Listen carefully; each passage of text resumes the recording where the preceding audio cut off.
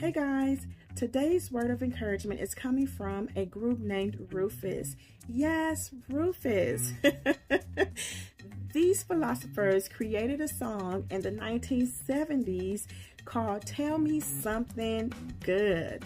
And this particular person that Chaka Khan is singing about has a pride issue. She says he has no feeling inside. But she says, but what I have will knock your pride aside. What I have will set you on fire. And it's the same with God.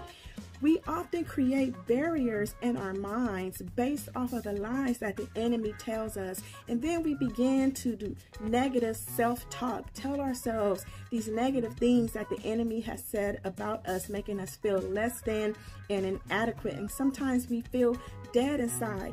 But God says, what I have will set you on fire. What I have will set your pride aside. Hallelujah. I will give you feeling again in those places that you think are dead. Hallelujah. So I want to encourage you today to tell yourself something good. Tell yourself what the Lord says about you, because the word of God will destroy every lie that the enemy has said and made against you. Begin to praise God for creating you, for making you wonderfully complex. Hallelujah.